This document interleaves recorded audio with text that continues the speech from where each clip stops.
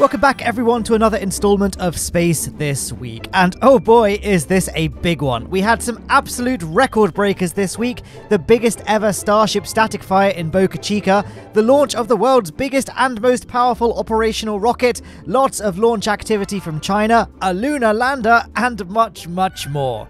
This video was sponsored by Squarespace, the world's premier website builder. More on them a little bit later on, but first, let's discuss Starship news. Last week's activities at Starbase, Texas kicked off with a bang. Literally.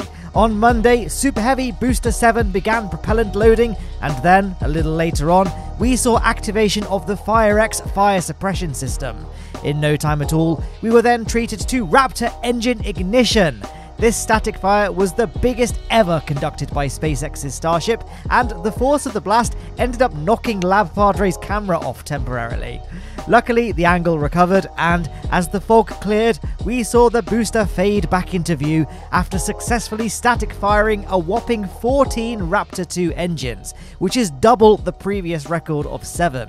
This is all in service of ramping up to that elusive Booster 7 33 engine static fire event, a test that, according to NASA, is required for SpaceX to do before the first orbital launch attempt can happen. What happens next is really up to speculation. SpaceX may continue to gradually up the number of engines, the next one may increase by 7 engines again to 21, or some other incremental increase, or we may just see the next static fire feature all 33 engines. What do you reckon? Me, I think it's more likely that we'll see the number of engines used in a single static fire gradually increase until we hit 33, rather than SpaceX going straight from 14 to 33. We did have a tweet from Elon saying that the next static fire we'll see will involve roughly 20-second burn duration with maximum oxygen fill to test the ship's autogenous pressurization systems, followed by possibly one more static fire and then the first orbital launch attempt. However, we know that Elon's tweets aren't always the most reliable, and I hear he's a bit wrapped up in the whole Twitter thing at the moment. Starship Gazer caught some views of the orbital launch mount following the static fire, and superficially, it appears to have held up pretty well. Nothing seems broken or anything, a little scorched perhaps, but I guess that's to be expected. Structurally, everything looks to have held up well. Meanwhile, over at suborbital pad B, Ship 24 is undergoing something. A load of scaffolding has been springing up around the base of the vehicle, and we're not really sure why. It's definitely not to facilitate the loading of any Starlink satellites or anything, since even though we did recently see a new delivery of Starlink V2 satellites at Starbase, Ship 24's payload bay door is welded shut, so it can't carry anything inside.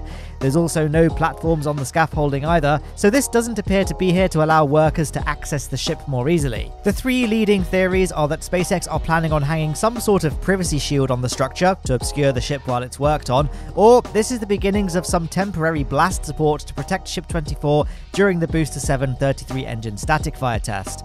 What are your thoughts on this? I'd love to hear in the comment section down below, and hey, if you are enjoying the video so far, then don't forget to leave a little like down below to help support the content, and consider subscribing to get these videos in your feeds every single Monday to keep you in the loop about all things spaceflight. But yeah, super interesting this metalwork around Ship 24, but exciting to watch it develop. Almost as exciting as the fact that this video was sponsored by Squarespace! Squarespace makes web development simple, which is great, since having a website these days is so important. If you're a business owner, musician, graphic designer, old-timey plague doctor of dubious medical qualifications, or anyone else trying to carve their way in the modern world, then you need a website. Just head over to Squarespace and make a free account, no credit card details required, select from an extensive list of professionally designed templates, and then get creating. Customize every aspect of your site to make it perfectly tailored to your needs. Check out that footage on screen. Despite this user being from the Middle Ages, they have no trouble at all building a slick website for their old-timey plague doctor of dubious medical qualification surgery, thanks to Squarespace's super user-friendly and intuitive interface. And again, building a website is completely free. It's only when it's time to launch that any payment is required, and when that time comes, head on over to squarespace.com/MattLowne to save 10% off your first purchase of a website or domain. Link is at the top of this video's description. Go on, follow that link and elevate your online presence today. Starship development moving at a rapid pace as always then. In fact, the 3-year anniversary of this photo taken by Starbase Surfer took place last week. Yep, 3 years ago, Starbase was little more than a tent and this rather janky prototype vehicle. And look at things now, buildings are still getting built, the tent behind the high bay being the latest addition.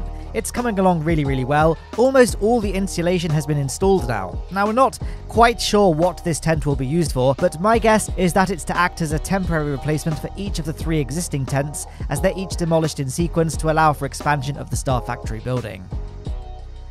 It's hard to believe that the record-smashing Booster 7 14-engine static fire event could be overshadowed this week, but it, of course, was. Yep, that's right, this is the big one. The big launch that you've all been waiting for. On the 16th of November 2022, we finally saw the launch of the Ceres 1 from the Chica satellite launch site in China.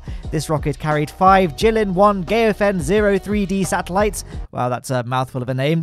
And according to official sources, the solid propellant-fueled Ceres 1 successfully placed the satellites into their planned orbits, where they will provide commercial remote sensing services. The Ceres 1 launch really was truly one of the launches that took place on the 16th of November. There was one other launch on the 16th. This was a little one that you might be aware of. It was only the maiden flight of NASA's Space Launch System, the Artemis 1 mission, which, nearly 6 years after its original launch date, finally soared into the skies, carrying the Orion spacecraft to the moon.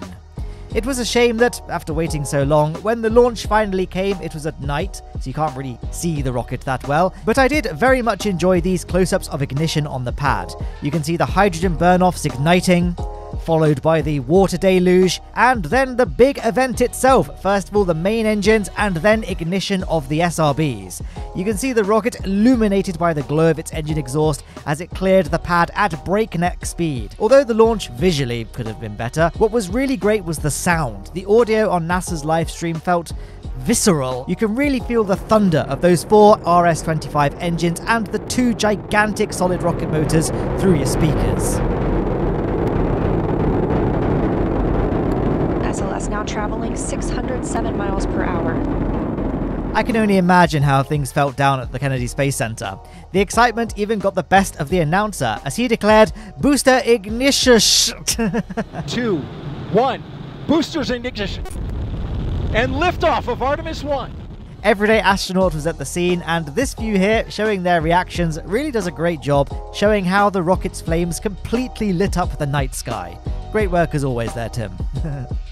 Here you can see Orion separating from the interim cryogenic propulsion stage, a stage which was also carrying a few rideshare payloads. There were 10 CubeSats contained in this stage, which were released after the trans-lunar injection burn. These CubeSats will serve a variety of functions, but I think the most interesting one is the OMOTENASHI CubeSat, built by JAXA.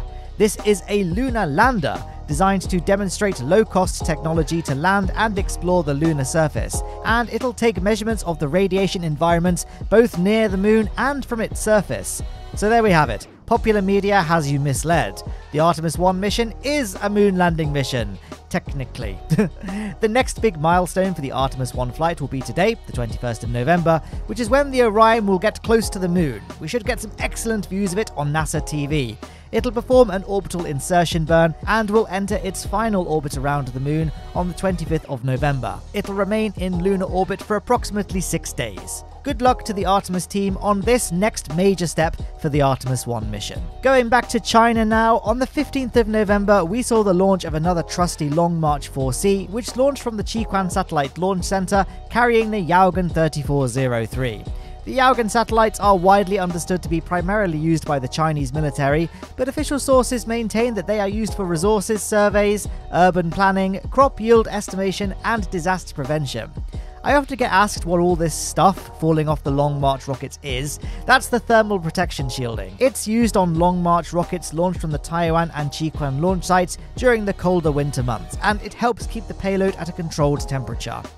It was another busy week for Lowne Aerospace last week. The Blunderbirds were deployed to the Mun's mountainous poles to rescue 2 stranded Kerbinauts with a totally safe and practical rocket-powered dune truck. If that mission sounds like a good time, then be sure to click that card on screen. And hey, if you want to help support what I do here, like the kind names scrolling on screen, then consider joining my Patreon or channel membership programs. I have to pay royalties to use a lot of the photos and videos used in space this week, and it's your generosity that allows me to keep making this content for you all. But otherwise, thank you all so much for watching, and I'll catch you next time.